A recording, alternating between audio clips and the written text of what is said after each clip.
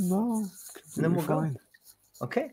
Ladies and gentlemen, welcome back to the True Life Podcast. I hope everybody is having a beautiful day. I hope that the world is treating you like you want to be treated. And if it's not, well, I hope you understand that there's a test involved and that's just the way it is. You'll find a way to make the best of it. And last night, I was talking to a gentleman in Egypt. Today, I'm talking to a gentleman over here in Lithuania. We're talking about psychedelics. We're talking about the way in which the world is changing. We're talking about journeys, and we're going to cover a lot of ground. But let me just go ahead and introduce the incredible Vladislav Andreev, fellow voyager of mind and spirit to our sanctuary of exploration and enlightenment. And it's a great honor and a distinct honor to be welcoming Vladislav, a visionary partner at Fanatic, whose journey through the realms of business strategy and sustainability has been nothing short of awe-inspiring. With over 2 decades of wisdom gleaned from the intricate dance of marketing, sales, and negotiation, Vladislav has been a guiding light for companies seeking not only profit, but also purpose.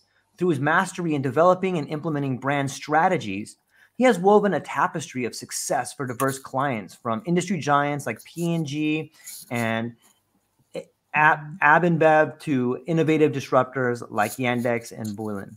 Yet Vladislav's brilliance extends far beyond the boardroom. As the founder of One Species, he champions sustainability and excellence, reminding us of our sacred duty to nurture and preserve our planet. And in the realm of consciousness exploration, he leads the charge with an entheogenic renaissance, a bilingual platform dedicated to unraveling the mysteries of entheogens and their profound healing potential. Vladislav, thank you so much for being here today. How are you? Oh, I'm good, man. I'm so excited. And after you saying all those nice words about me, I don't know how to behave. I mean, I'm melted pretty much. I've never heard anything like that somebody talk about me. So, yeah, I'm extremely excited to have this conversation. Thank you for bringing me here. Yeah, the pleasure's all mine. Maybe give people a little bit of a background. So you and I are complete opposite sides of the world over here. Maybe you could speak to a little bit about where you're at, how you got there, and any kind of background you want to fill in.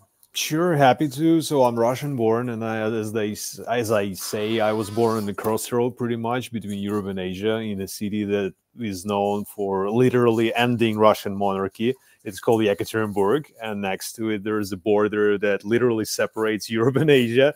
So I know like both of the worlds, and I've been living there at the outskirts of this industrial city for the majority of my life, and then I moved to Moscow. I worked in the corporate sector throughout my entire life, and my first foreign trip was at 19 years old when I went to US for work and travel. It was in Maine, and I was amazed. I was blown away for months of summertime that literally changed my life, and ever since I've never been the same again.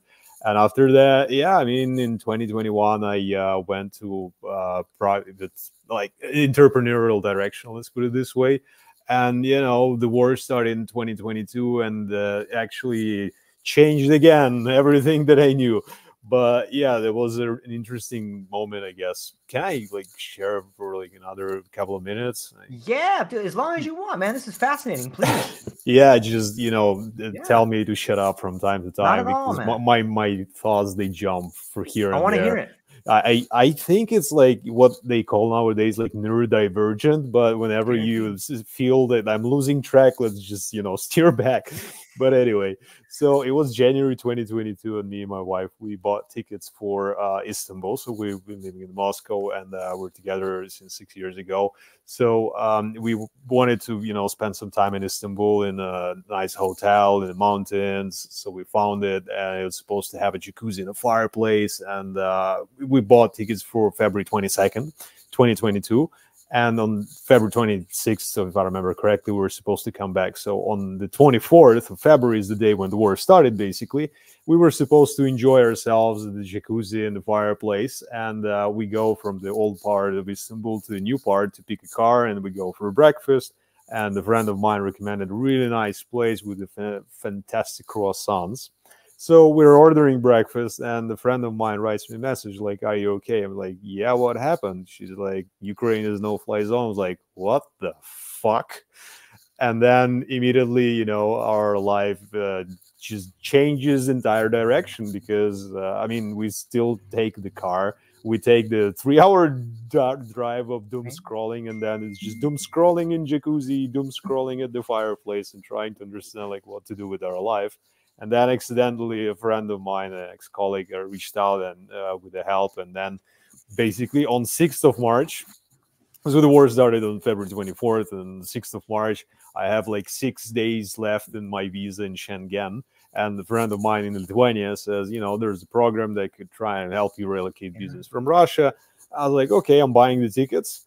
And, well, I'm Russian citizen. I don't have any other passport or whatnot. So I arrive on 6th of March to Poland. It's a connection flight to further go to Lithuania. And then, Poland has its, beef with Russia, let's put it this way. So I'm there, and, the customs officer is looking at me, at my passport, and like asking me, like, where are you heading to? I was like, Russia. He's like, do you have tickets? I was like, no, but I'm going to buy them. It took him like 10 minutes. He called somebody, browsed through my passport. It was intense. But luckily, I had the background in negotiations, so that helped me kind of stay cool. But eventually, he let me, and ever since like March 2022, we're here. We got our dog here relocated from Moscow. We took her from shelter during COVID, and we joke that she's the only family member that has European passport, unlike us. So yeah, we're thinking about marrying her and reconcile with the family.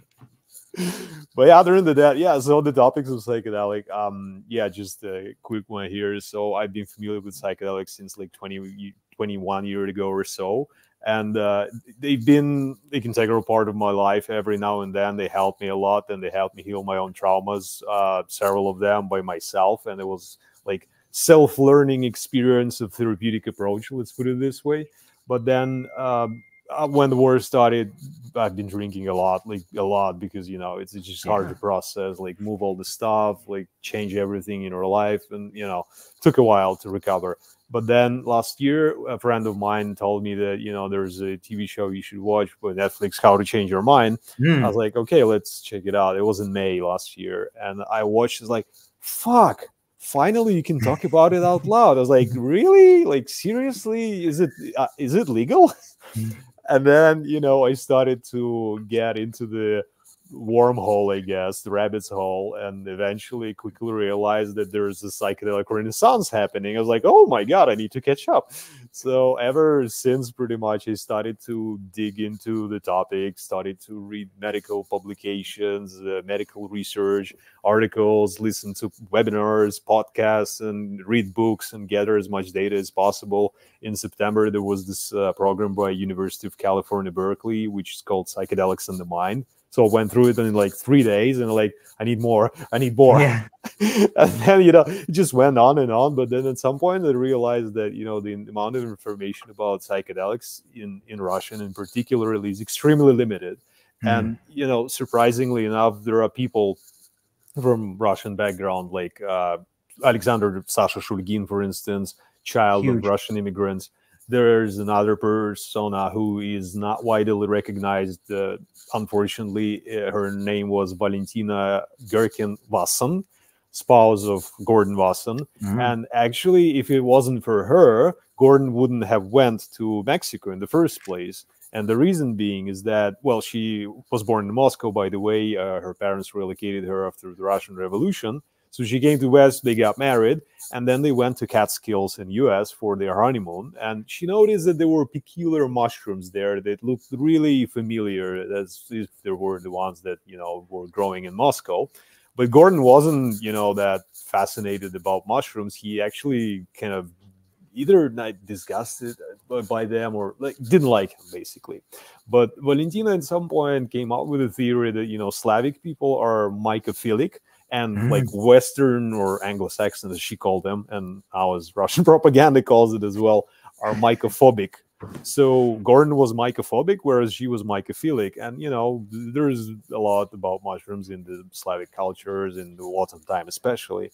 But anyway, she was the one convincing him, that we should look into mushrooms and things like that. So she was the first woman to have a psilocybin mushroom trip, and she published an article in Life magazine, if I remember correctly. I may be wrong here, or Newsweek. But anyway, the magic mushrooms I ate. So anyway, the funny thing here, or actually tragic, is that when you go to Wikipedia and you open like Valentino Vaslin's page, and you can find that page is in English, which, you know, makes sense. It's Wikipedia after all. It is in Spanish. Yeah, again, makes sense because Mexico, Maria Sabina, and, you know, the magic mushrooms. It is in Arabic. I don't know why. I mean, like, seriously, I have no clue. But the worst thing is that it does not exist in Russian language. And I was like, what the fuck? I should fix that. So I just started to, you know, blog about it. And there's this social network called Telegram. It's kind of similar to WhatsApp, but very different. It's from the Russian entrepreneur who, so at some point in time, he just copy pasted Facebook and then, you know, sold it and then created this masterpiece of Messenger. But anyway, it's like a social network, so to speak. So I started there, but then a friend of mine in India convinced me to start a video blog as well. And I was like, hell, why not? So here I am. It's amazing. I'm glad that you are doing it. What? Maybe we could speak to this idea of, you know, shamanic culture, mycophilic. Is there like a shamanic culture in Russia? Like, I know that there's a lot of history in Europe about mushrooms and, you know, ceremonies and altered states of consciousness. But is there something unique to Russia that maybe people should know about? Yeah, there are some things, of course. And first and foremost, the word shaman, if you go to the origins, it is Russian root. And there aren't many words in English language that have Russian roots. So like, shit, what was it? Sputnik at some point in time got replaced by satellite, pogrom, and there was another one that I missed. But anyway, shaman is Russian.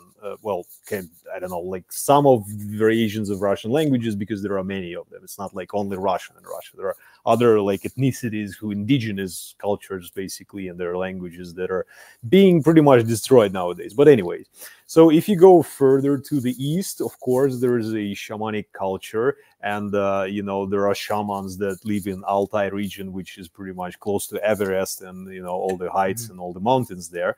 But generally speaking, on the country's level, they say that, you know, even the president has their own shaman and some other, like, you know, healers or whatnot, some mystics here and there, even in the Russian CIA and something like that. But of course, it's like unofficial. You know, I mean, the culture is there, the legacy is there, but it's not like present and visible. But it is quite common to, you know a kind of shaman or like a healer or something like that, and they are in the culture. But in the majority of cases, the shamanic like people and rituals are conducted with the help of Amanita muscaria, to the best of my knowledge, which is not prohibited in Russia, unlike all the other psychedelics and drugs, pretty much. So Russia is like totally on the war on drugs path. Still, I mean, they don't give a shit about the progress. But I don't know if I'll answer your questions. I guess you can find shamans nowadays, but yeah, not that common. Although very popular Russian singer that's being used by the propaganda machine is kind of nickname is Shaman. So I guess they're playing this aspect. Oh yeah, and funny thing, I remember there was this anti-narcotics policy in Russia. I think they've accepted like 4 or 5 years ago. So they're trying to bring people to traditional values, so-called. Okay, so I tried to understand like what are those traditional values. So shamanism is a traditional value of Russian society because, you know, shaman, as I said, it comes from Russia and it's part of the culture. But then again, if you go on the Wikipedia page and then look at closely at the description of what shaman does, is that typically that person is using entheogens. So I mean, this is value the culture. Why you're not using it? You should be. But yeah, they're totally prohibited. It's fascinating to me. I go when I read a little bit about some of the Russian culture or the Eastern cultures, the Eastern Orthodox, it has like this really rich history with mysticism. And like when I think of mysticism, I think of religious experience. And when I think of that, like that's what happens to me, like on a really deep psychedelic trip, is like there's this connection to something greater than me, which is mystic in a way, or whatever word you want to use to describe it. There is this connection to something bigger than we understand. It's this ineffable. And I think that I'm hopeful that not only will our relationship continue to blossom, but so too will the investigation into Eastern mysticism, particularly Russian in that area. I think it's a really rich area that has a lot of knowledge that in the world of psychedelics, we should become more familiar with, man. What do you think? Yeah. Yeah, that's totally true. There's only one problem is with the religion aspect, is that in the majority of places in Russia, the kind of dominant religion is Russian Orthodox. And in my view, it is probably one of the worst religions thus far, because it tells people to suffer and to accept it and do nothing about it. So it has nothing to do with the mystical experience of psychedelics at all. People just go there to, you know, like pray for something that, you know, I don't even understand what. But if we go towards a more ancient direction, so-called, because prior to Orthodox, there were other religions, like, you know, the Greeks had their own religion figures, and Russian, of course, had own like gods of thunder, for instance, like sun, you know, and their animism. And one of the oldest idols found on the planet was like 11,000 years old. It was actually next to the city that I was born at. It was found in some swamps, and it's like it's called Shigir idol. So if you Google it, you can find it. I think it's 11,000 years old. So I mean, what I'm trying to say here is that the religious aspect is there, the mystical aspect is there, but currently it has no place in the society at all because of many reasons. And of course, Soviet Union kind of played its part naturally. But yeah, nowadays it's just too far from reality, which is a shame. Yeah, it's sometimes I wonder, you know, and I wonder if these wave of psychedelic renaissance that seem to make their way into society, they seem to usher in a transitional phase. Like there's so much change that comes with these times. And just like the last wave of psychedelics, where we saw an explosion of creativity, we saw this outbreak of violence, and just times are changing. And it seems that we are in an echo of that again today. And isn't it interesting that we're beginning to see this new emergence, or this re-emergence of the psychedelic experience? I wonder, are those things connected? Do you think it's somehow like entheogens are the planet talking to us and creating change agents? Man, I do hope so, because otherwise I don't get it. Like seriously, it's about time, because humanity is just killing itself, like literally shooting itself in the leg, then in the hand, and at some point it'll eventually in either heart or head, by, you know, like consuming all the fossil fuels and over consuming of everything, basically. So entheogens are there to help us realize that. And I did this, there was this study done by two Swedish researchers, and I made a post about it on LinkedIn. It's somewhere there under entheogenic renaissance. So they created they did a meta study of the kind of connected of correlation between the mystical experience that, you know, is people are having when they're consuming high doses of psychedelics, and the connectedness with nature and oneness, and as a result, more like conscious decisions, environmentally friendly and more sustainable in the long run. And I mean, long story short, for pretty much all people who consume psychedelics, I think it is obvious, right? But then again, when you read it in a nice research publication, you can find it very promising, because ideally, if, you know, all the people who run big corporations have this therapeutic, like proper therapeutic approach with psychedelics, they could change a lot in terms of how they do, like, make decisions within their business, like what their business does, whether or not, you know, they pollute mother nature or create a new product that's going to be destroying it for just profit and things like this. And I have a strong belief that, you know, once those people are introduced with the therapeutic potential of psychedelics, they're not going to be making stupid decisions that would be in, you know, their own favor or the shareholders' favor or the short-term gain, and just kill the entire ecosystem pretty much. What was this name? Al Hubbard, if I remember correctly. There was this guy, the second wave of psychedelic emergence. He was a Canadian, I don't know, mobster or something like that. So he was involved with Humphrey Osmond as well at some point in time.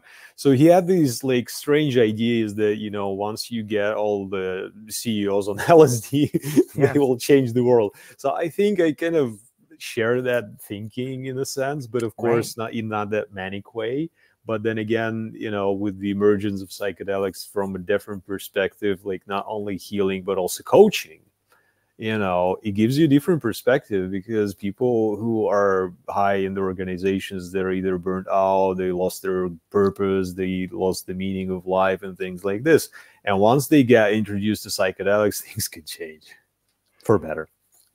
Yeah, that's really well said. And I agree. I think if Leary was around today, it would be a different conversation, you know, like there'd be a lot more people that were receptive, you know. And I recently went back and I watched the William F. Buckley versus Leary debate. And like, it's just so interesting to see both sides of this really conservative view and then this other view, and to see where we're at today. And I echo your sentiments about the world of business. And, you know, I do think that if we can begin, and maybe it's an age thing, you know, maybe it is, you know, maybe these things are connected. If you look at the drugs on which the boomer generation ran, it's primarily alcohol, which is it's a horrible drug. It's a horrible drug. It just kills your spirit. It kills everything about you. It deadens you to the reality of that you are a part of nature. It's so separating and isolating. And then all of a sudden you have this new wave of entheogens or psychedelics that are like, you have this new perspective. You're like, wait a minute, I'm going to destroy nature. I am nature. That's like punching myself in the face. Like, that's so dumb. Why don't I treat the people that work underneath me as part of me? Like, why don't we work together? Like, and so maybe this next wave, much like a psychedelic trip, each wave gets stronger until you hit the peak. Maybe this wave of psychedelics is this one where we're beginning to be like, oh shit, here it comes. You know what I mean? Like, it's starting to come on pretty strong right now.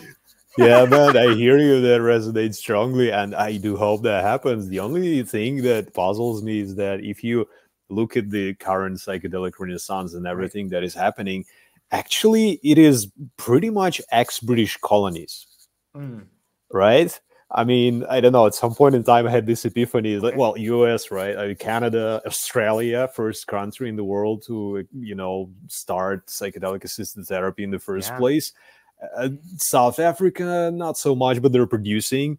You know, I mean, not India, definitely. They're not that strong. But, you know, it's just what I'm saying here is that out of, let's say, other part of the world, like Eastern Hemisphere or, you know, Southeast Asia, for instance, there's like totally different sentiment there. Like, you know, Federico Duterte from Philippines, like Sri Lanka's struggle and their continuous war on drugs and, you know, all the limitations in India. It's just nothing's happening there. And, you know, it looks thus far that it's just only like one big superpower of US and, you know, the acolytes of United Kingdom, so to speak, and that's it. And the rest of the world's like, what are psychedelics?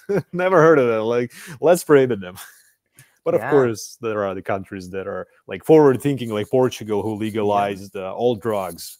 Like, you can consume no problem at all, and they have a decrease in numbers for heroin users like 4 times. That's insane. Yeah.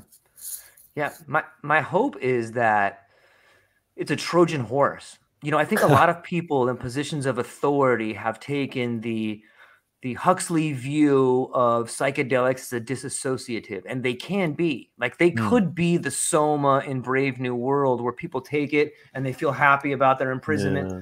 But I think that's the Trojan horse. I think what's going to happen, and I see it happen in the US, is like you see these, you know, pharmaceutical companies like, listen, let's just give these people their damn Soma and let them be happy about this. But all of a sudden you're seeing this rattling the cage of the medical environment, like, let me out of here, you know, and it's escaping out of that medical container and they can't control it. And I think it's to a point, will get to a point where it escapes the medical container, not only through the cage, but through the people facilitating the medical exploration of it. Like you're seeing, at least in the US, I'm seeing, you know, doctors being questioned like, oh, so you're going to provide psychedelic therapy? Have you ever done psychedelics? And the doctor's like, nope. Oh, and it's like, well, why should I listen to you then? Yeah. You know, and you're seeing maybe someone who's been on the underground without a medical degree, who may have been a veteran, that's worked through their own PTSD or worked through the death of their child or worked through their alcoholism. Now, this person on some level is being treated as the expert that the doctor thinks that they should be. You know, maybe we need both. I get both, but like I'm seeing that sort of escaping the medical container. Like, hey, maybe we don't, maybe these people that we're calling experts and professionals, well, they are on some level. Maybe this other person who's been a 25-year person who's worked at the bottom of an Amazon company, maybe that's the expert. Maybe that person has some ideas about how to really get through tragedy, you know? But that's what I see. I see it as a Trojan horse on some level. Is that too far out there?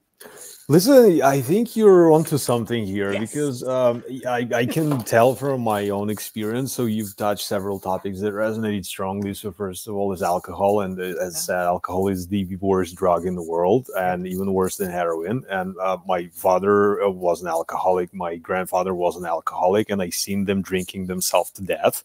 So at 12, when I was 12, the country went kaput in terms of their economy. In 1998, the economy meltdown. So my father lost job, and for the next 5 years, he's been just drinking basically. And I've seen it's awful. And you know, he died eventually out of a heart attack, if I remember correctly, 6 months after his father died, because as well he just followed him to the grave. So when I got into the topic of the psychedelics and I started to understand, like maybe I can get like proper education. So I found like a couple of institutions, so to speak, where they have like either a master's degree or something around the psychedelics or psychedelic therapy or psychedelic coaching. And then I applied there. Of course, they didn't accept me because I don't have any medical background, because I'm not a clinician, because I'm not a psychiatrist. So yeah, they didn't let me in, which, you know, kind of makes sense. But I would argue, because, you know, they had this point which says like interventions in behavior. And I am thinking to myself, so for the duration of 3 years, I've been working for British negotiation consultancy and conducting behavioral change workshops. So of course you can say it's totally different, because I've been telling people how to change their behavior in specific context of negotiation. But I've been doing that for like thousands of hours. So technically I'm fit. But, you know, the funny thing is that the rules and the constructs are there that, you know, the limit from entering. And then one moment I have this epiphany is that pretty much, you know, you remember the stone ape theory, right? So I mean, everything's a social construct pretty much. And then you look at those rules and you think like, so just explain it to me. If there's a person who got a diploma, is that person is like totally qualified or not? And I remember seeing a person on LinkedIn who was like psychiatrist, like clinician and something like that, diploma here, diploma there. And then she says that vaccines are killing people. I'm like, who the fuck gave you diploma? Like, seriously. So what I'm saying here is that I guess the genie is out of the bottle. That's what I said before we started recording. But you're onto something here, because, you know, all the clinicians, they may have the knowledge of the therapy and the approach, but if they don't know how psychedelics work, it's just not gonna fly. But there are a lot of shamans and underground like gurus and facilitators. The problem is they're, of course, not either licensed, but licensed means shit. Literally nothing. It always depends on the personality, and there's been cases with maps with the scandals here, the scandals there. It doesn't mean that the person who has a diploma is proper person to conduct either therapy or be ethically, like, I don't know, strong in their commitment to heal other human beings. So what I'm saying here is that I guess is just very important to understand, like, who is this person to whom you are entrusting your psyche whenever you are using psychedelics, pretty much. Yeah, it's such the gray area. And that's one of the big issues that I see in places like Denver or Oregon or Kentucky that's working with Iboga now. It's these places are trying to figure it out. And in doing so, and in trying to figure this out, it shines a giant light on this concept of when the instrument becomes the institutionalized, it begins to lose its edge. You know what I mean by that? Like psychedelics work. We know they do. But when you begin to institutionalize them and build a diploma around them and build all these people around them, like, it starts to lose its effectiveness, you know?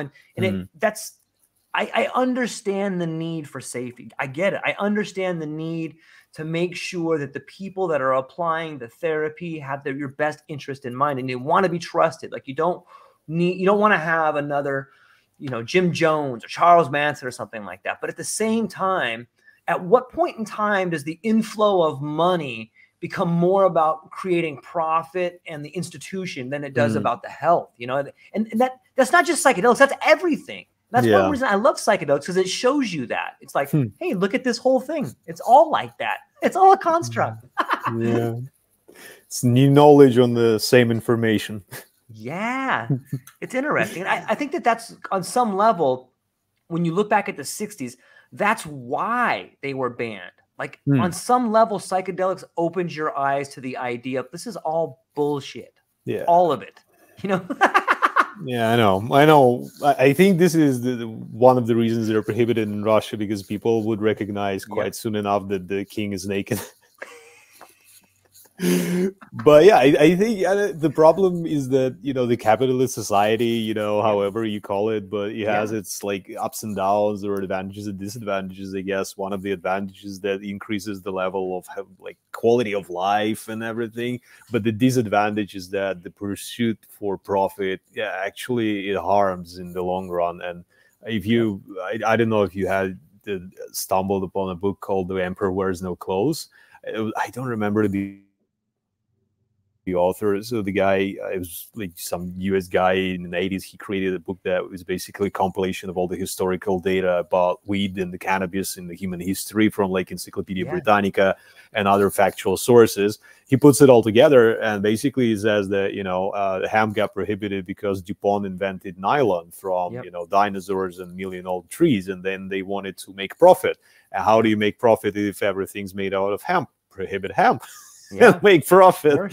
So what you're saying is that, of course, it's losing its age, and whenever, you know, we're talking about therapy, I really find it hard to imagine to have, like, you know, a proper like LSD or psilocybin experience within like white walls and, you know, the hospital facility. I was like, I think it can like lead to a very tough trip, but of course it's not like this everywhere, but because it is somewhat unregulated, and, you know, the genie is out of the bottle. There are cases where I've read an article about like some ketamine clinic in US in the mall, where you just get in, they give you ketamine, and there's nobody in the room, and you're just lying there with the ketamine ingested in your veins and tripping like, what the fuck is this? This is just too much, you know.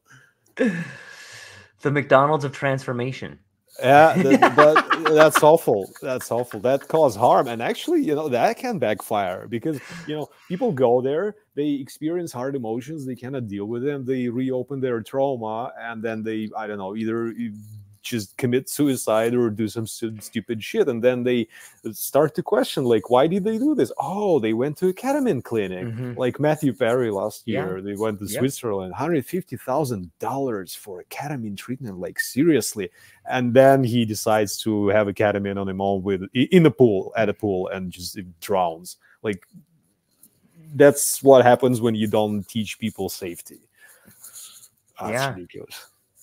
Yeah, ironically enough, that guy was an alcoholic for a long time. Yeah. You know what I mean? Like, I think that we're so quick to, and probably out of love, probably out of kindness, we're so quick to blame a substance for someone's departure rather than we are the problems that underlie that symptom, right? Like That's these are totally true, symptoms, man. man.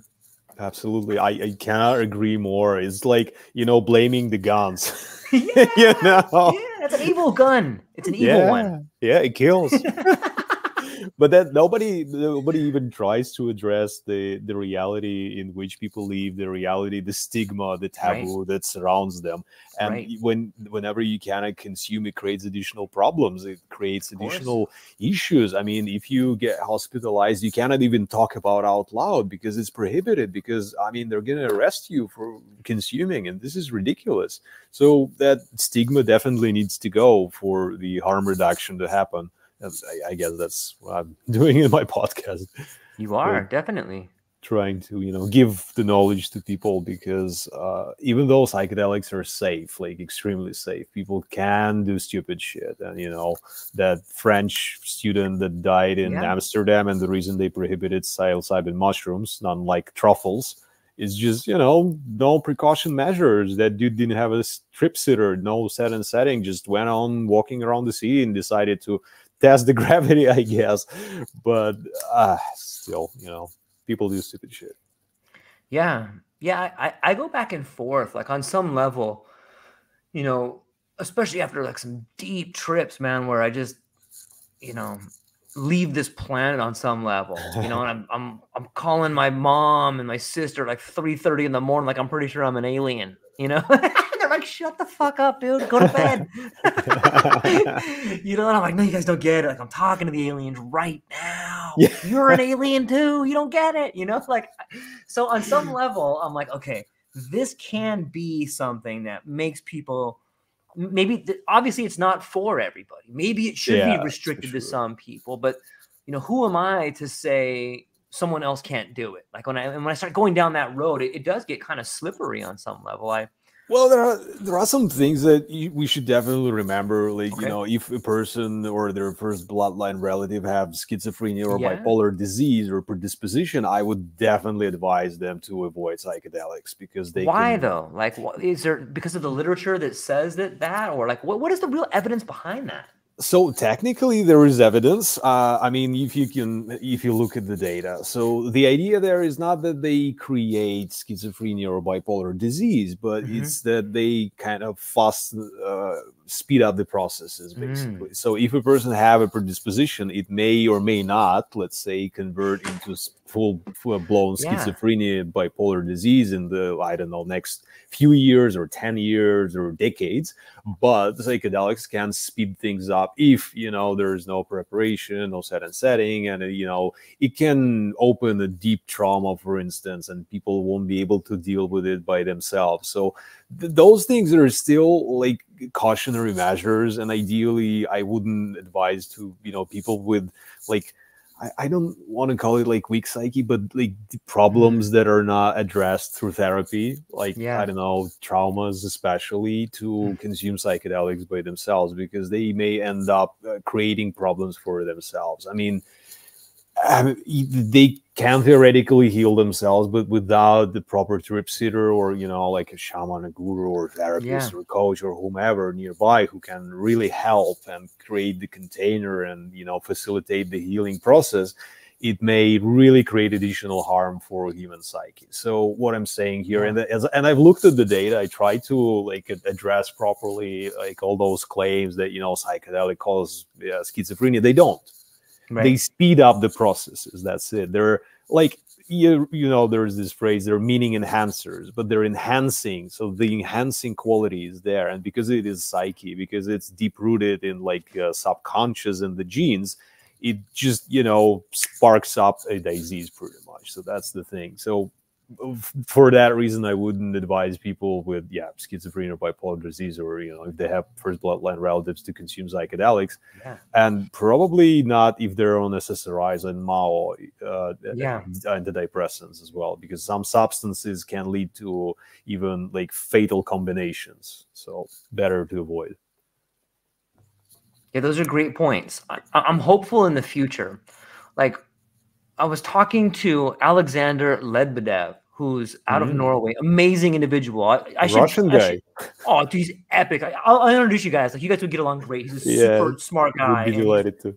He's one of us. He's one of us. And you know, we were talking about what's happening inside the brain during like a really high dose trip. And there's a lot of imagery, there's a lot of feedback, and there's a lot of speculation. I spoke with Brian Roth, who spoke about, you know, all this money that they've done for funding, looking at the 5H2A receptor. But when you really pull the curtain back, we don't know that much, man. We spent millions, maybe billions of dollars, and like, still we know this much. They're like, it's kind of bullshit, man. Like, it kind of makes me laugh in some way. Like, Jesus, we spent how much money? You guys don't know shit. You don't know shit about it, man. You know, and so that's where, like, I come from a family that my dad is bipolar. And I kind of think on some level there has to be boundaries, and I understand a clinical setting for someone who may have some sort of cognitive impairment, but possibly psychedelics could be the answer for that. You know, if you look back to the way psychedelics were used back in the day, it used to be that a professional would take them so they could thoroughly understand what it's like to be in a psychotic state. And I think that there's real juju there, man. I think there's real juju. I think there's real stuff there that like makes you feel like, oh my God, this is what it's like to be in a state in another reality. And then once you begin to understand that, maybe you could have some empathy for someone who's going through these episodes on some level, right? Absolutely. And if I remember correctly, prior to Aldous Huxley and Humphrey Osmer nailing the psychedelic in the first place, the substances were called psychotomimetic, mimicking psychosis. So, of course, there you go. But understanding what it's like to have a full-blown psychosis. And I remember, like, I've had those trips where I felt like I'm losing it. I'm going to be like a mental institution, like, member for the rest of my life. That's it. Bye-bye. I'm not going to come back. And I had those moments. They were fucking scary, I tell you. Yeah. Can you share one of those moments with us? Oh, man. It was we went to a festival. I think it was Spongel.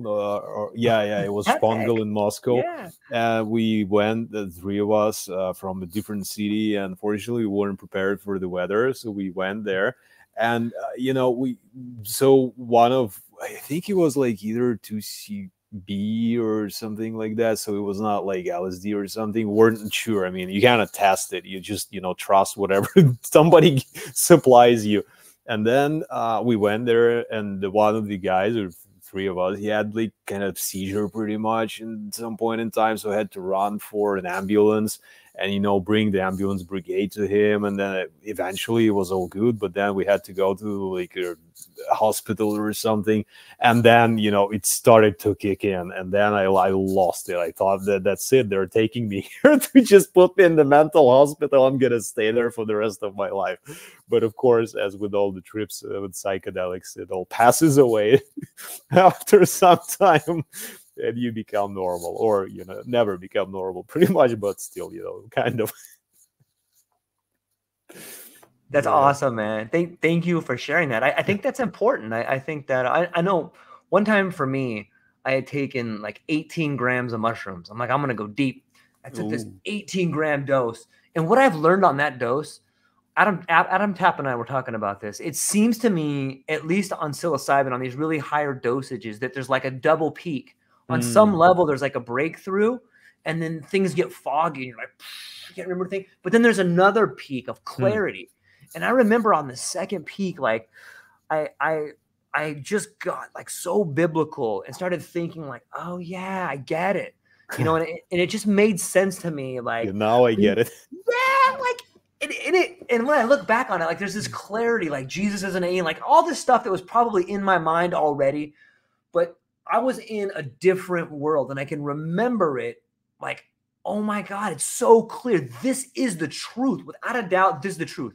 And it was so clear and so pristine.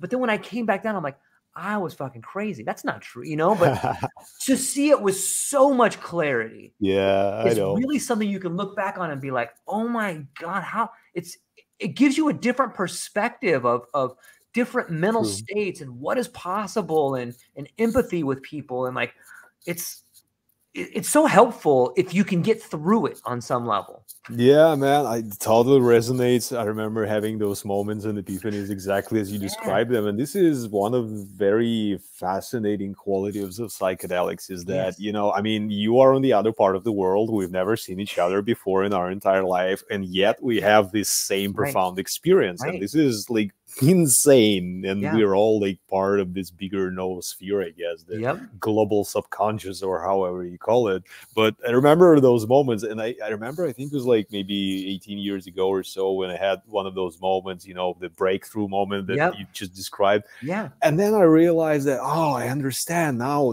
I get it.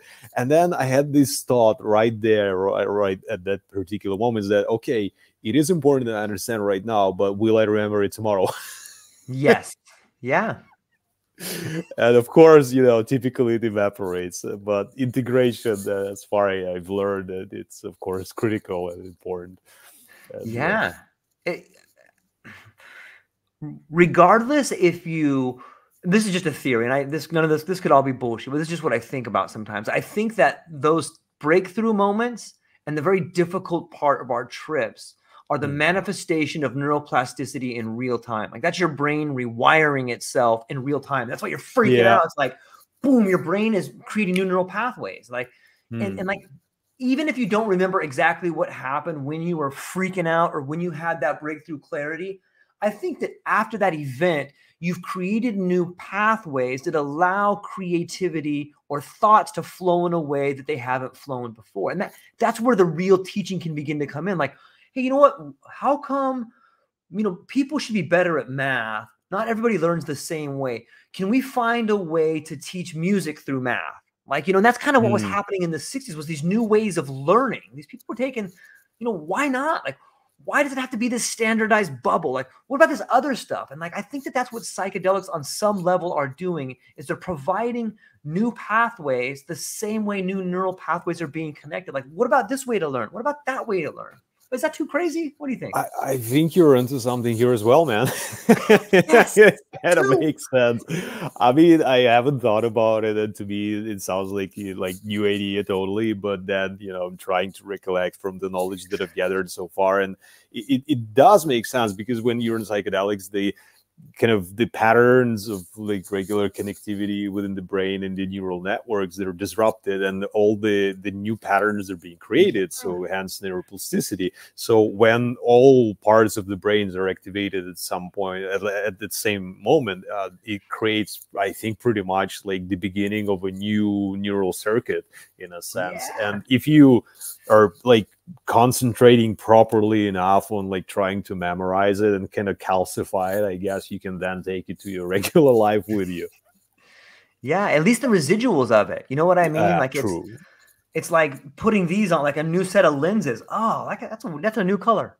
And I've never noticed that. Maybe it's not, but you've never noticed it before. And then you notice that color everywhere. It's that gives me hope. Like that gives me hope that this first phase of this this I think there's layers to the psychedelic renaissance. And I think that the first layer is getting through our trauma. It's moving through the PTSD. It's moving through these new things. But, you know, if you look close to the edges, you can see this creative cycle or this new movement happening, man. And like, I'm so excited for it. Like, just me and you never knowing each other and talking to people on the opposite side, like you said, talking opposite sides of the world, having these experiences. People from everywhere could be listening. We could be influencing people right now that we don't even know of, man. It's mind-blowing. It is mind-blowing. The only thing about the psychedelics is that, you know, whenever when we're talking about higher levels of the like Maslow's pyramid of hierarchy of needs, right? Yeah. But I mean, the entire like world is totally different, and it recently came from Sri Lanka and India, and you know, it's totally different lifestyle there, of course. And you know, India is like #1 in terms of population and have a lot of issues there, and of course other countries as well. So psychedelics can help with solving a lot of them, as well as, you know, helping treat like multi-generational wounds between cultures. And if I remember correctly, prior to the escalation of the conflict between Israel and Palestine, there was a study for like use of ayahuasca for both like groups from Yeah. Palestine and Israel, and it showed promise because people were willing to let go, you know, all the grudges, all the like trauma from all the generations that were happening there, sitting there and basically driving their behavior, and they were willing to let it go. So in my view, you know, creativity is all nice for US for sure, but the rest of the world is not yet there. I mean, Yeah. there's so many problems out there. I mean, all the wars, and people make stupid decisions Yeah. to kill people. I mean, Yeah. I just don't get it. Like seriously, this is like the most valuable, Yeah. I don't know, aspect or how you call it, like life. It is the most valuable thing that can ever be.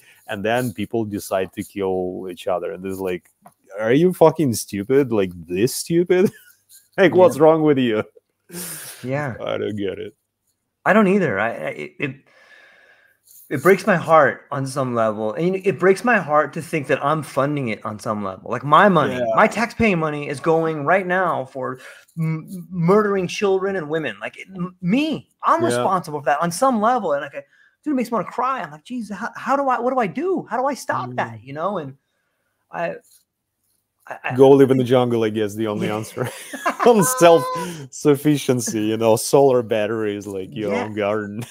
Even then, though, like it's just a cop out. Like maybe having conversations with people, as insignificant as it may be, like maybe, you know, maybe it's the conversation of inspiring someone to go within and figure out why they hate something. Maybe that's how this works. It's like you figure out how you become the best version of yourself, and that's how the world changes. You know, I hope. I don't know, but we are at. I think we're at a turning point where we got to decide, and everybody has to decide for themselves which side you want to be on. You want to be on the side of life. You want to be on the side of death. Like which side are you going to be on, and what are you going to do about it?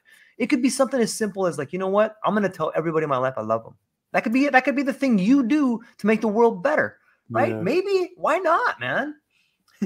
True, I fully agree with you, because you know it's time to change something, and you know we should be the ones driving this change. Yes. Nobody's gonna do it for us. Yep. So unless we take the first step, there's not gonna be a second step even. Yeah. But yeah, totally, people are messed up. Yeah, it's crazy. I see it changing. You know, there's a great book called The Fourth Turning, and in that book they talk about the way in which the generations.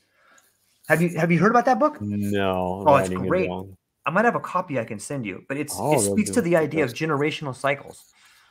And if you look at like every 100 years, there seems to be this thing we bump up against, you know, the world wars and just the disintegration of the idea of money, or international finance versus national finance. Like these things just come to a loggerheads at some point in time. And so, yeah, I think on some level that we need more people to not only experiment with psychedelics, but experiment with what is possible in their lives. And I don't know what, you know, I think that there's a move towards sort of therapy as a biopsychosocial spiritual model. I know it's a mouthful of words, that's but interesting. What do you think about that? Is that too crazy? No, you know, there is something to it for sure. And, you know, I think the biggest problem with psychedelics is that it happened like previously in like mid of 20th century, and it's still happening here and there, is that there are pretty much like two protocols of consumption. Okay. So the therapeutic protocol and the recreational protocol, they're all totally different. Right. So whenever we're talking about psychedelics, of course, a lot of people are consuming them without the intent to heal their own trauma, right? With an intention to have a good time, to party, to, I don't know, enjoy something, experiment, I guess, and try something new, or maybe they're cornered or peer pressure is there and they're like, oh, okay, you're trying it, why not? I'll do it as well. So other reasons, of course, are there. And the thing about them is that, you know, not all people experience them in like proper way, I'd say, because if you look at like the history of relationships between humans and psychedelics, it was always the ritual consumption. It was not like there you go, mushrooms for all. It's not Yeah. like this. Like they kick you on in Greece, like every, like, what was it, like 3 or 4 years they've been conducting those ceremonies. Yeah. And in Latin America and South America as well, it was ritual, and there were shamans, and over here and there. So whenever we were talking about democratizing access and providing it to all, we definitely need to make sure that people treat them like accordingly. Because I mean, you still can get like a worst night of your life, and then never touch psychedelics ever, and think that it's the devil's doing, pretty much, and then tell everybody that they make people crazy and you should prohibit them. But if they do it like in a stupid way. So I guess what you're saying here to me resonates in the fact that we definitely need to teach people about like how to properly use them, because it's not a can of Coke.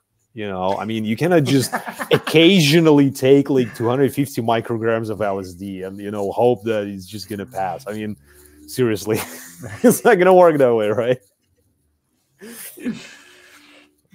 But yeah, teaching people is important in my view. You have a unique background in negotiations and language. And obviously, you speak multiple languages. No, me too. Just Russian English. I just tried to learn Spanish. It didn't work, unfortunately. But still, though, you have two lenses through which to see the world. If you speak both English and Russian, it's like you have two different perspectives to conjugate the actions of the world on some level. And I'm curious, like, what do you think that psychedelics have helped your relationship with language? Oh, that's an interesting question. Never really thought about it. I think could be. I mean, hard to say. I never really like put my thinking into it. But in some cases, I guess it made me kind of realize that, I understand things without like translating them properly, because there are both words and phrases in each of the languages that cannot be translated properly. And then you just understand them, you understand the meaning. But if you like stick to old thinking of I need to translate this and then kind of put it in my like structure of the language that I possess, you're then trying to implement some rules that just don't fit. Whereas psychedelics, I think they create this general acceptance of something new and give the ability for brain to not try and fit everything within a certain box, so to speak. I don't know if that makes sense. Yeah, it does. The reason I ask is that sometimes in a psychedelic journey, it's difficult to bring things back. There's no linguistic pathway to do it. So you bump up against something meaningful that you can't describe. And that sounds a lot like what you're talking about. Like, in German, they have Schadenfreude. Like you feel happy when something bad happens. We don't have that particular term in English, but now that you know about it, you can comprehend it. It's sort of it's not exactly there, but it's similar. It's the ineffable is something meaningful you can't explain, but learning other languages allows you to see the world in different ways. Absolutely. It's fascinating to think about, right? That's true. And the fact that there are so many languages out there, this is like insane, and it's just not possible to learn them all. So in a sense, I mean, you're lucky. You don't need to learn other languages because the entire world speaks English pretty well. I mean, not all of it, of course, but in the majority of cases. But nowadays, with all the technologies, it's just not a problem. Whenever I see people like my country mates traveling all over the world, not speaking a single word in English and trying to shout in Russian to a foreigner and trying to understand, like, why they're not understanding them. They're shouting like loudly, but still they somehow survive and they use the translation tools and everything. But of course, in my view, it's best to learn the language if possible. Unfortunately, I'm not that capable. Yeah, it's fascinating to think about all the different languages and how we can see the world through those different ways.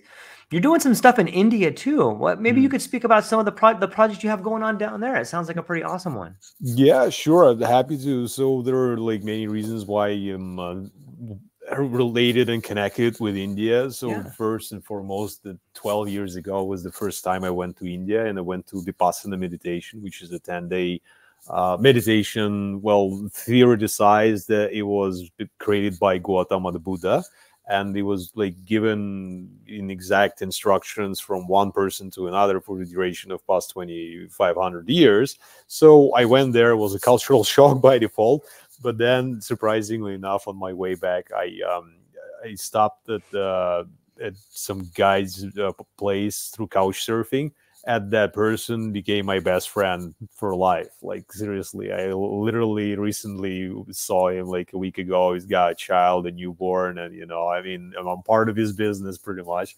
But because of the war and all the sanctions and everything that happened, all the Western world, let's say, canceled Russia and Russians, and being a Russian passport holder nowadays is like a burden pretty much. But India has a different kind of relationship with Russia, and they remember the help that the country provided them in the second part of the 20th century when they've been experiencing like really tough time with food and everything. So when I come to India and they ask where I'm from, I say Russia, they like smile widely and say a couple of words in Russia because they kind of have this warm, nice feeling towards. So we were thinking with my business, apparently nobody was interested to work with us in the Western world because of the sanctions, and my business is strategic marketing consultancy in Russia. And we work with private sector. We don't yet work with government, even though 90% of the economy is government related. But anyway, so Western world was closed for us, and we thought, why not India? And then I came to India again at some point in time. I think it was my 7th visit there.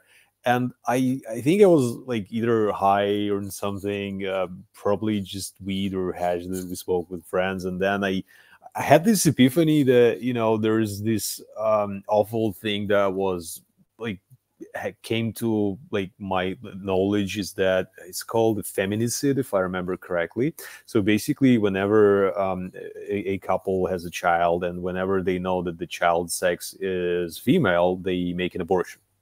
Okay. Wow. Or if a child is born and she's a girl, they kill her.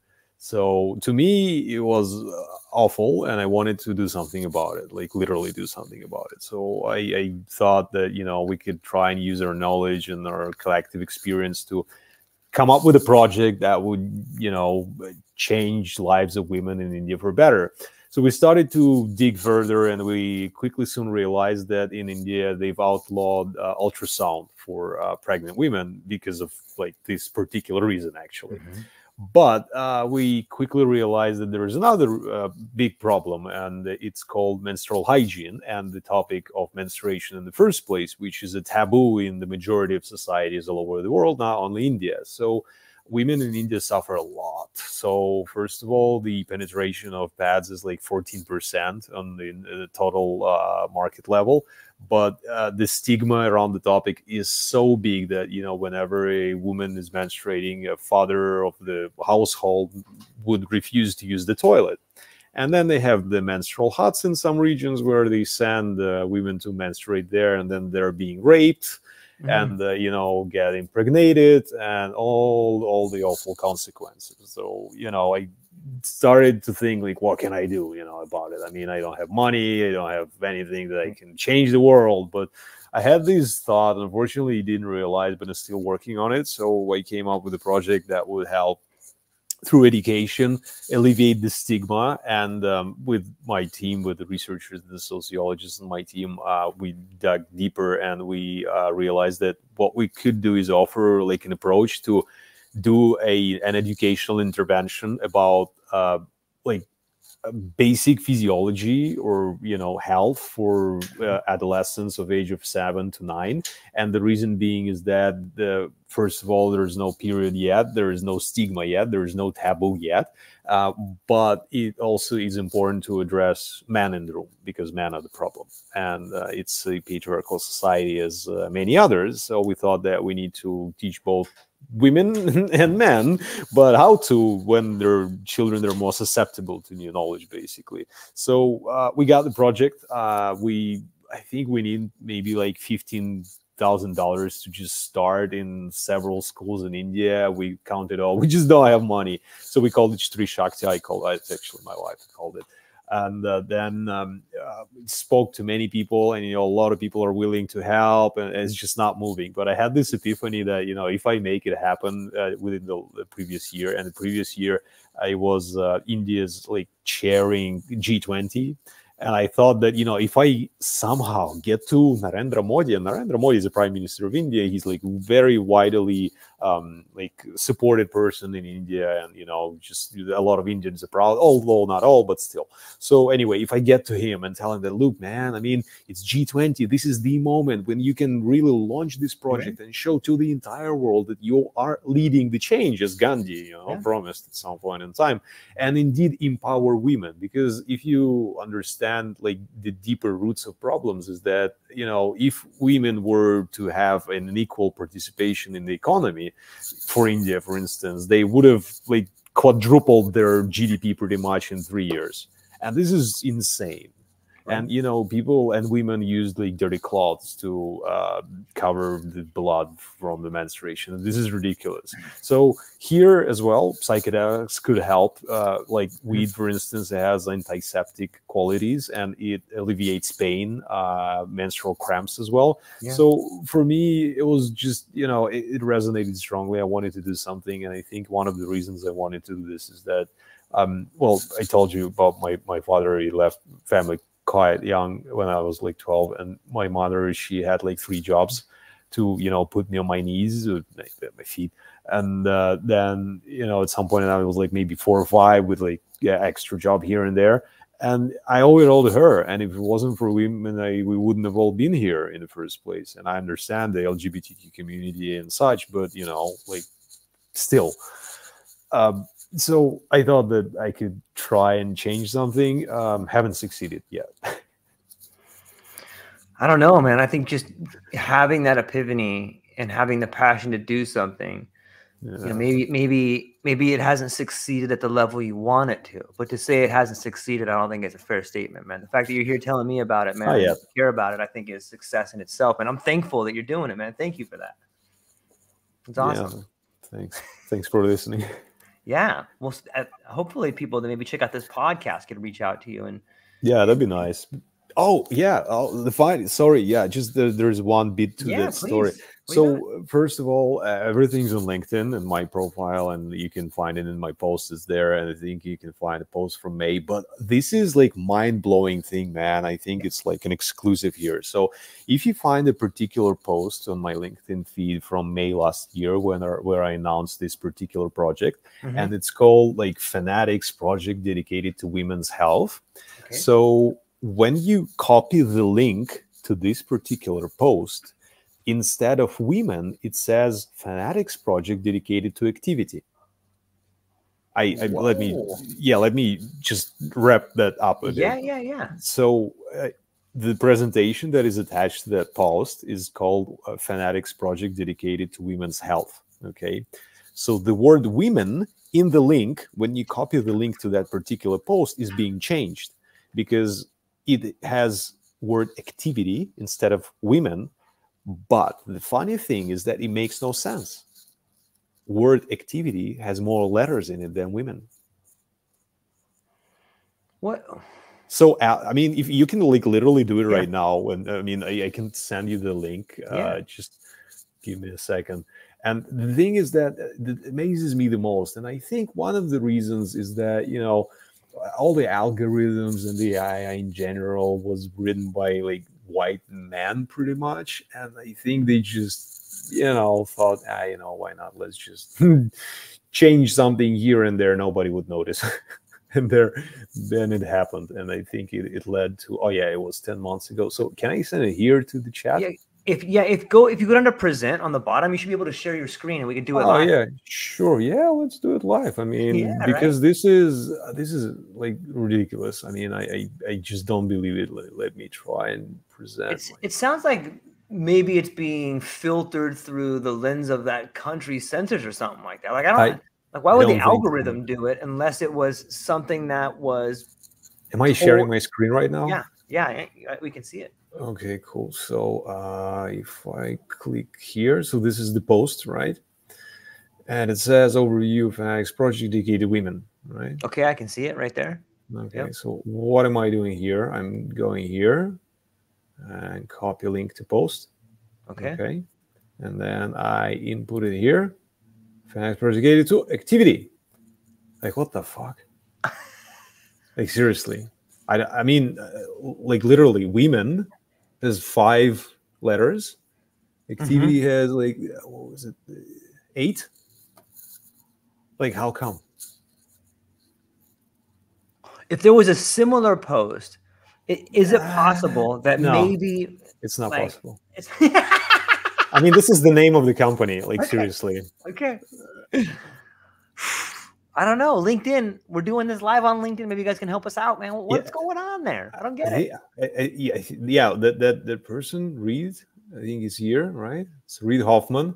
Hmm. This registered investor. He was like the owner or like founder of LinkedIn. Who was he? Like, I Yeah, tagged he's the him, founder. board member. He didn't react. Maybe now is the time that he could. Only 3,300 impressions, but Yeah, like you've seen it. yeah. Interesting. It's definitely algorithmic, right? Someone is changing that. I don't know. Is it the algorithm or is it because it's offensive to some men in India? You know, I don't know, man.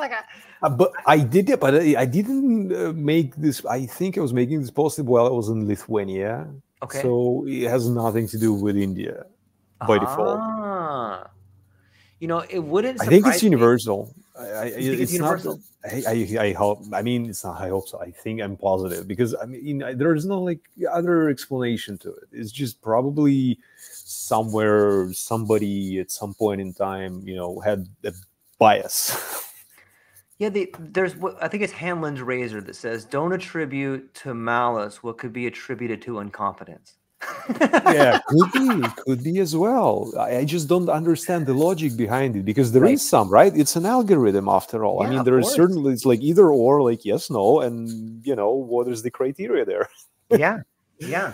So Yeah. ever since I noticed that, I'm trying to even further highlight the role of women, and especially in psychedelics area and field as well, because well, I've told about Valentina Gerkin, for instance, but there was another lady, and she's not widely known, and actually.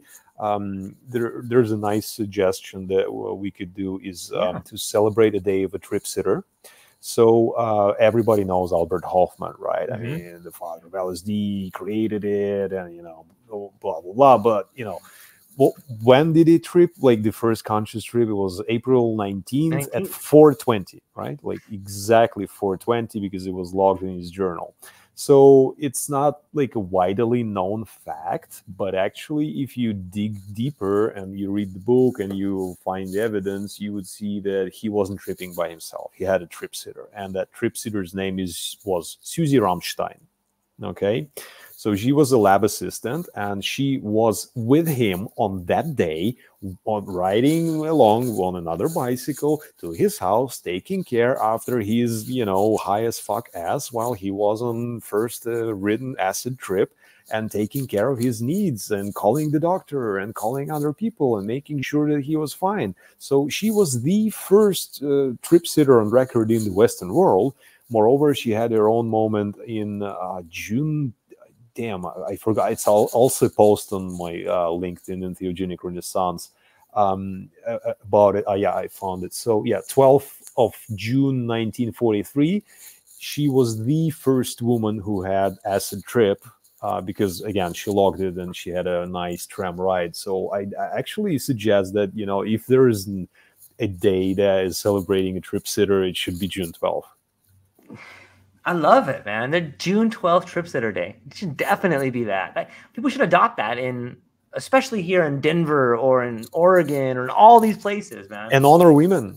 Yeah, without a doubt, man. Without a doubt. There's a group, Women in Psychedelics, I'll put you in touch with them. Like they're super awesome, and they're lawyers, attorneys. Like this should definitely be a holiday. Just send them my post on the Entheogenic I will. Renaissance is there because I think you should do it. I mean, like seriously, with all the legacy, with all the Yep. discrimination, with all the like inequality, I mean, still the world is run by white men in the majority of cases, right? So we need to do something about it. Because I think I have this theory, and yeah, oh, I remembered one of the reasons I wanted to do that project in India to change like opportunities or enable women to empower them and change their life in the first place. And is that I had this feeling is that when a woman in power, like say a president or a premier minister or something like that, she wouldn't have started a war. I would disagree. I think that people at the height of power are pretty much psychopaths. Do you know any women who started wars? Well, I don't think it's fair to say that one there weren't many women a war in the first place. True, but I think like I'll use our president for example. Like I don't think it's Joe Biden pulling the strings. I think that there's a group of people that facilitate the decision to go to war. I think putting it on one person is too simple. Like I don't think that one person decides that. Could be, but when we're talking about authoritarian regimes, would you consider companies authoritarian regimes?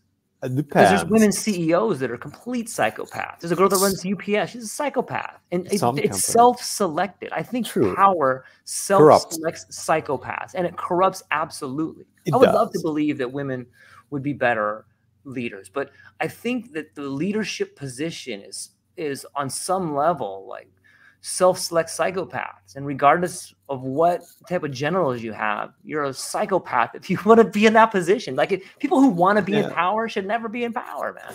Ideally. Yeah, that's true. No, that I agree fully. And of course it's a theory. It's like my thinking. There's a lot of truth behind it, but it's complex, man. It's not black and white. I get it. It's just, generally speaking, women are more like empathetic in the first place than men. And you got to give it to them. It's like, I don't know, whether it's nature, whether it's society, whether it's culture, whether it's evolution, but still.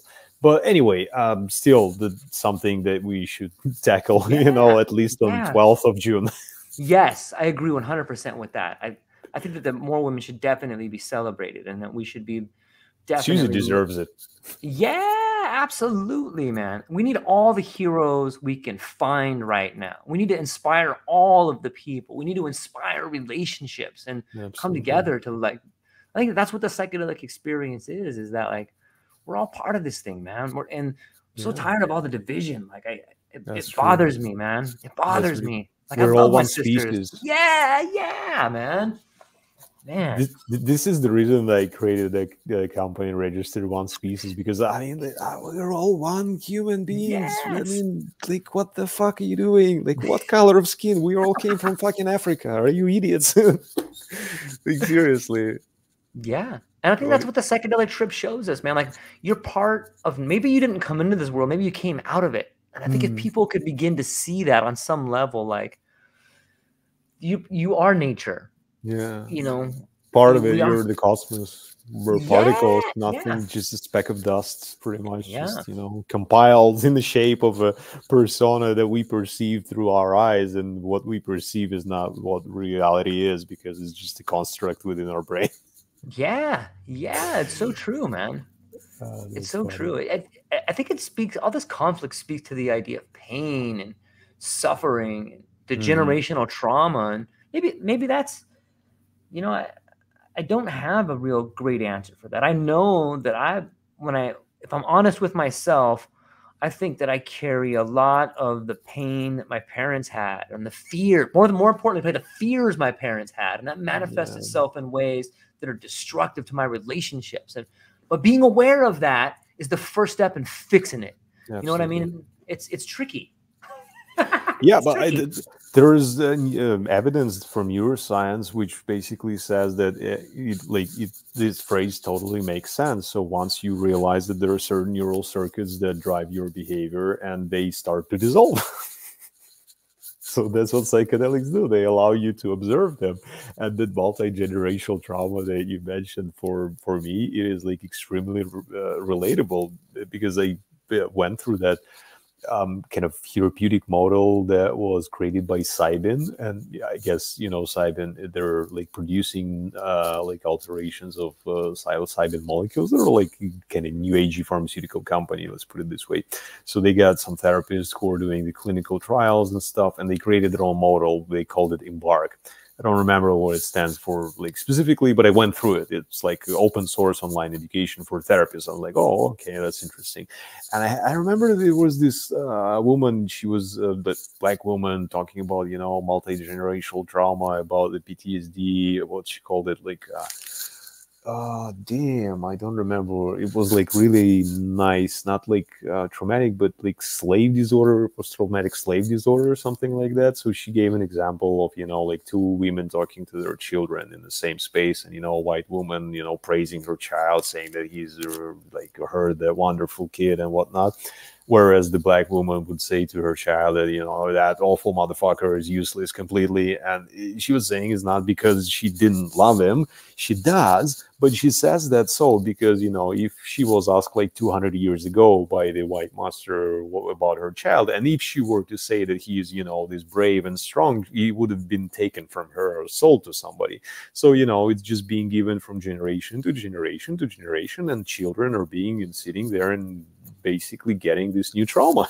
Yeah. So I thought that, you know, in my background, actually, like Russian background and the communist regime and all the wars and all the bankruptcies and everything that happened, I mean, there are so many layers of trauma. I don't even like, I mean, when I realized the depth of like the multi-layeredness of that trauma cake, I quickly like realized that it's just not gonna be resolved for like another 100 years, because people don't believe in therapy in the majority of cases there, and they don't address those issues. And unless, you know, they use psychedelics, it's not gonna happen, because how do you get to multi-generational trauma with just talk therapy? I find it hard to believe, but with psychedelics you can, because you have this contact with, I don't know, either like previous lives or the global subconscious, or the understanding of all those traumas deep rooted in your like genes or somewhere deep in your psyche that you got from your mother's milk or something like that. And, you know, the depth of that trauma is enormous, and I don't see that anybody's addressing it anytime soon, unfortunately. So yeah, man, that's awful, but there's promise. That's brilliant, man. Thank you for sharing that. Like I couldn't agree anymore. And maybe this is why people have bad trips. Imagine just compressing everything that your parents told you for the last 5 generations about how horrible you are, or carrying that trauma of abandonment for 4 generations. And then all of a sudden, in the depth of a psychedelic trip, you realize, oh shit, like it hits you, man. You freak out a little bit, you know, and you should. That is the emotional release of a generation of trauma manifesting itself through you in an hour. Dude, of course you're going to do something, like you're going to lose it a little bit. You're going to cry, start punching stuff maybe. Like, I get it. But that's the release that people need to free them from the chains of the generations that have told them all these lies, man. Like, and that's called breaking the cycle. You know, people that have been in abusive relationships I've seen men in my life treat the women in my life horrible. And when I had a realization, I went and confronted some people in my family, like, you guys see what's happening here? This is unacceptable. Everyone has treated you like shit. Every one of them, and you've enabled it. And they look at me and go, "You're the problem, George." Me? You know, I am. I'm telling you what the problem is. And they're like, "I didn't want to talk to you right now. You're out of your mind, George." And I'm like, "Here's the pattern. Look at it. Tell me why I'm wrong." And they're like, "You're wrong because you're wrong because I said so." And it's like, then the next level is, well, how do you integrate that? Like, you go tell the people you love about this pattern that you have seen disrupt their life and ruin their life, and it's still doing it. And you bring it to them with all the courage, like, fuck, I hate to tell you guys this, but this is what I see. And they're like, no, you are the problem, George. Oh, me? You know, it's then what do you do with it? How do you integrate that? Like, oh my God, people don't even want to be around me now because I pointed something out to them that killed me forever. You know, it's a trip, but here's what I know. One person doing that can be enough to inspire someone else to do it. And that that's a new chain of reaction. Breaking, interrupting that pattern in your life can make sure that it doesn't happen for the next generation. And that is like exponential growth right there. One person can create exponential growth for humanity by interrupting that one pattern in their life, man. I couldn't agree more, man. And I think there's like, just to build on top of what you said, there's the thing, I always kind of annoy my wife. Don't drink. I mean, this is good, bad for you, and don't smoke and that stuff. But anyway, what I like realized at one point in my life is that unless a person desires to change something about their life, it is simply pointless to try and convince them to change something, because as you said, they will tell you that you're the problem. They don't have any problem. They're doing totally fine. So I think what you're saying, it totally makes sense, because instead of like telling people what to do, you're showing them and leading by example, pretty much. And they get inspired. They see, oh, it's possible. So you can quit alcohol like using psychedelics, or you can get, I don't know, rid of addiction or PTSD or trauma, and you can live a better life. Seriously, huh? But if you tell them, go try psychedelics, they're good for you. They're like, wow, you're drug addict junkie. You're like, what's wrong with you? Because this is like very intricate part, and like I think it's very nuanced. But I really love that you say it, because it resonates strongly.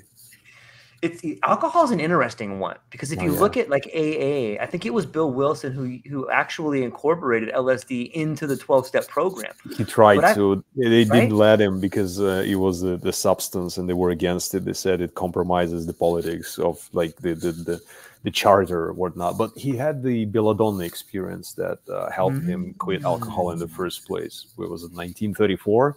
So he went to the clinics in New York to get treated from alcohol use disorder, and they gave him belladonna, and he had this room in the white light, and ever since he never touched alcohol, but it was psychedelic pretty much. Yeah. But sorry, you have interrupted. No, it's you all were talking good. about the alcohol and the dangers of it and the AA. So it's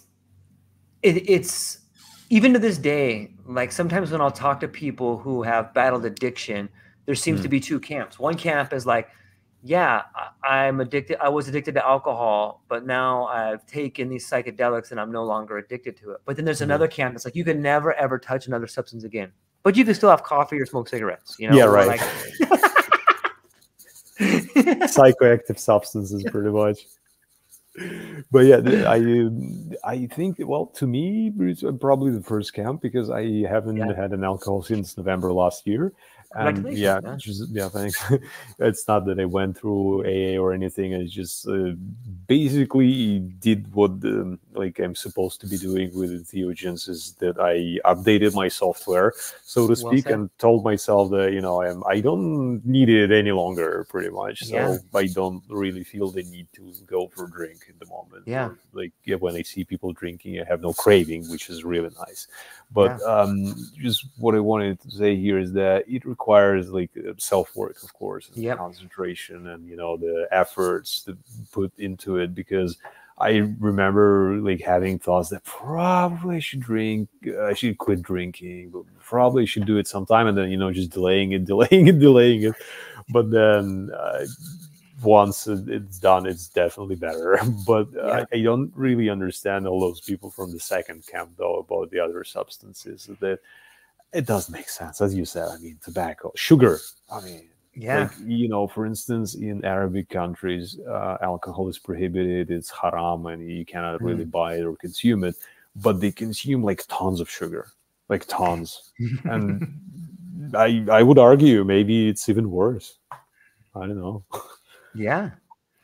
It's interesting, the relationships we have with things. I know when I was younger, I used to smoke or whatever, and like tobacco's or nicotine is a tough one to kick. Oh, that's a tough one, that's for sure. It's tough, man. I struggle with it from time to time. I mean, either quit and start. I'm like, oh man, I'm not gonna do that. But I'm struggling with it still.